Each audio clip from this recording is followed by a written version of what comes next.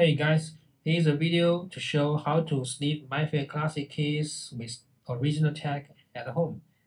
Firstly, we need to connect the PN532Killer with the MTools app,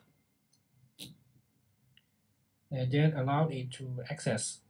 And we need to go to the sniffer and sniff with tag, and then put the original tag on the PN532Killer. And then we go back and choose the Mfkey classic tool. We know that this app uses the NFC to read the Mfkey keys. I've already choose the sector 0 and sector 1 and the tag keys. Now we need to put it on the tag and the PN532Killer. And we need to, when we click the start and mapping and read the tag, you can notice these numbers. When it reaches 4, that means the sniff log is okay.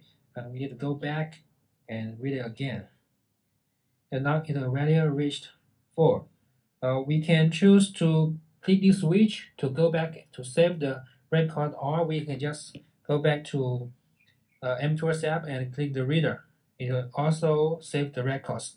Then we need to go to details, click the plus button and decode Mfkey keys. Then choose the Mfkey64 with text.